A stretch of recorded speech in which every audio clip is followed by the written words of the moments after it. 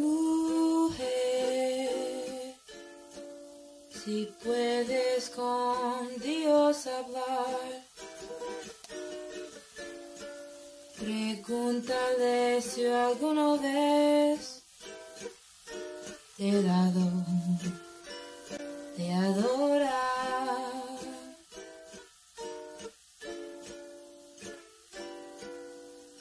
Llamar,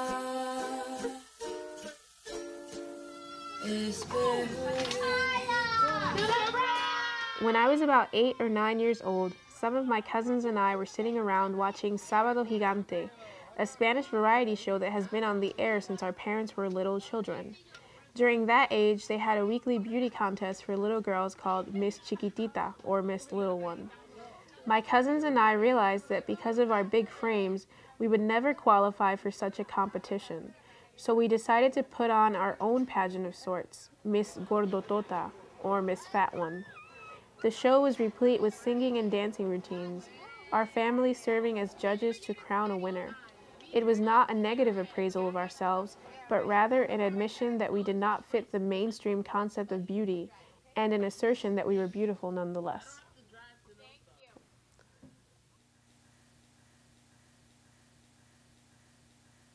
I don't think I was conscious of this as a child, but I was always striving to, or desiring to be white, desperately trying to accept myself for who I was, but at the same time always wanting to be conforming to that standard of beauty. I think that even from childhood, in one form or another, this Eurocentric ideal of beauty, this Eurocentric standard, which essentially entails being thin, being light-skinned, having European, quote-unquote, delicate features. A big part of that for me is just this relationship I have with my Panamanian grandmother. I don't think she intended it, but she has always been very vocal about how she dislikes my hair. To the point where oftentimes I would straighten it, but then there came a point where I chemically straightened my hair and just stripped my hair of its natural curls. That's been huge for me because I developed this self-hatred for my hair and didn't really understand why. I think the reason my grandmother despised my hair, maybe despised is too strong of a word, but is because I think it's a pretty strong reminder that I have black blood running through my veins. This is like some kind of hybrid of, I don't know what. It's thick, it's curly, it's unruly, and black is still stigmatized in Latin America and everywhere else. I guess for a long time, to my grandmother, I felt as if I was a failure. I just never fulfilled this standard of beauty that she's always held for me.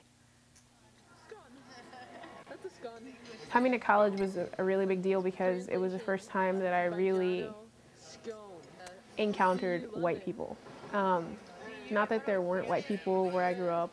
I had plenty of white teachers, but just, I guess, the cognizance that I was not white, that white was different. Essentially, that meant that I wasn't beautiful, at least not according to those standards. I started taking pictures of myself, lots and lots of pictures of my face especially, just my hair, and I would look at my nose and I would look at my lips and just like my skin, and it was just something that I needed so that I could just come to terms and understand and just begin to appreciate the fact that I'm not white and that my heritage includes indigenous people. It includes African slaves and natives from Panama and from Puerto Rico. I've come to understand that while I don't fit the dominant standard of beauty, I'm not going to let anyone dictate for me what it means to be beautiful.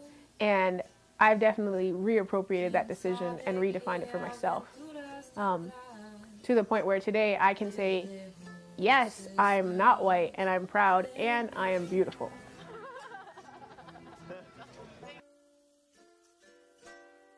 buscado por doquiera que yo voy y no te puedo hallar.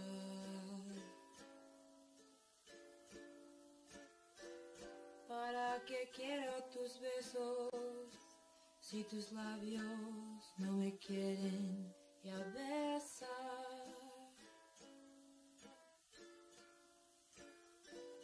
Y tú, quién sabe por